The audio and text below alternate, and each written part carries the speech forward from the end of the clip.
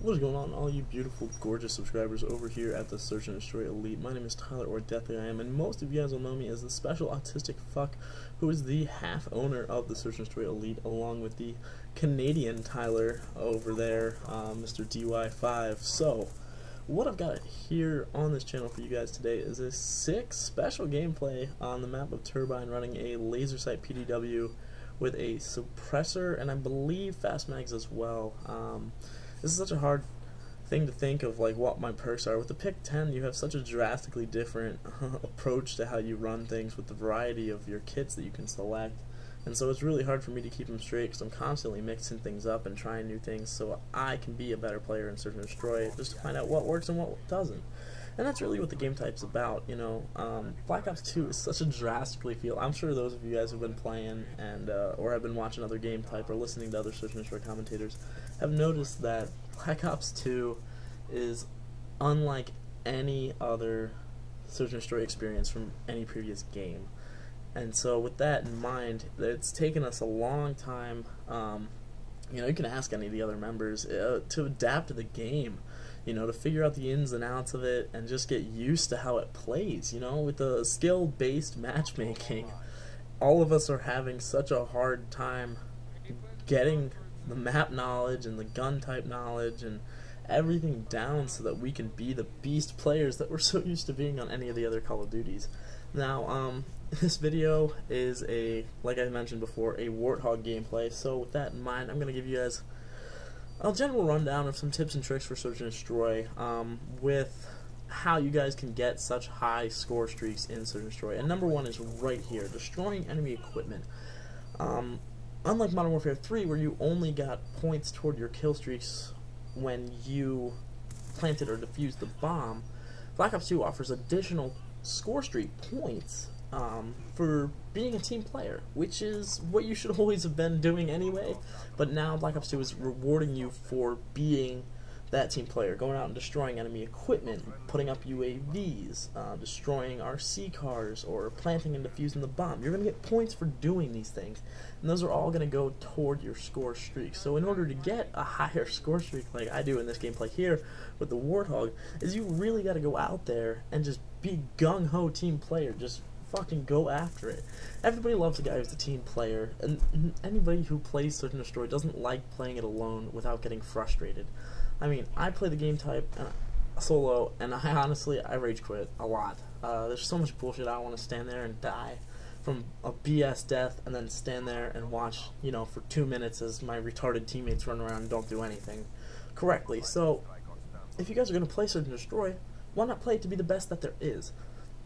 And one way you can do that is getting these beast-ass score streaks that are going to help your team win, and the only way you're going to accomplish that is if you're a general all-around good player and you're a team player.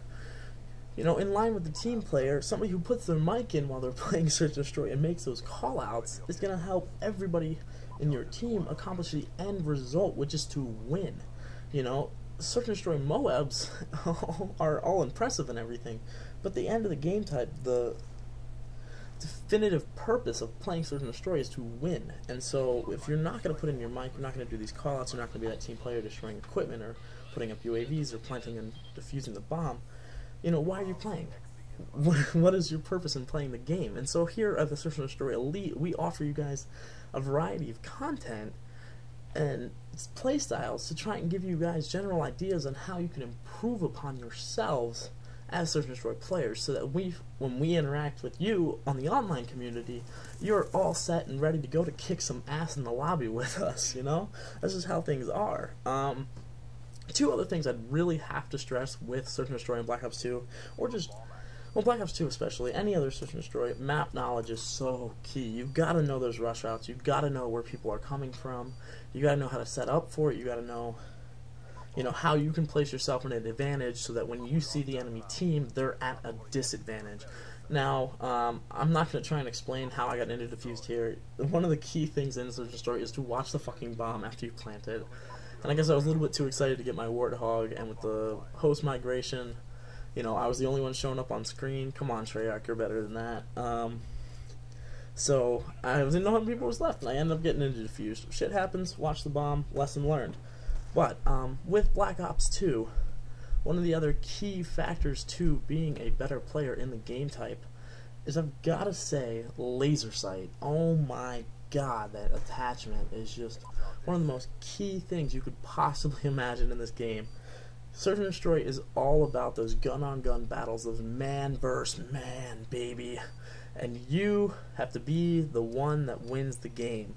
And so the only way you're going to do that in those gun battles is with that laser sight. Because for me, when I have that laser sight on, it reminds me I can hip fire, and I can hip fire accurately.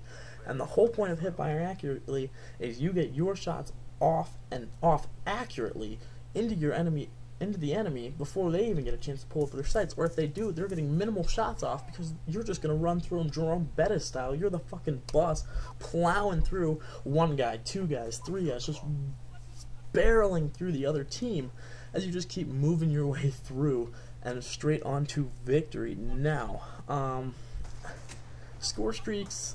Now, while a Warthog is great, you know, there's reasons why people don't push for, like, dogs in Search and Destroy. Because, honestly, you get them for one round, and by the time you're able to call them in with a 15-second delay, you know, especially with the guys we play with, everybody's going to have, you know, 3 or 4 of the guys dead, and your dog's going to get 1 or 2 kills. So you're going to want to try and select score streaks that are reasonable toward the game type, you know, or toward your skill level, that are going to help the general team you're playing on.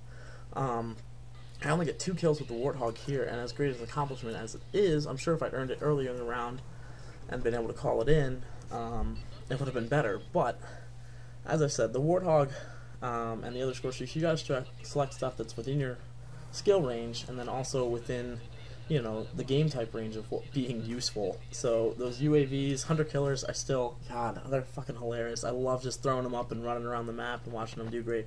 But thank you guys for watching. If you have any other tips or tricks you'd like to offer, put them in the comment section below. We'll read them over and maybe talk about it in our next video. So thanks for watching. Check out my channel. Love you all. Keep supporting the SnD Elite. Peace.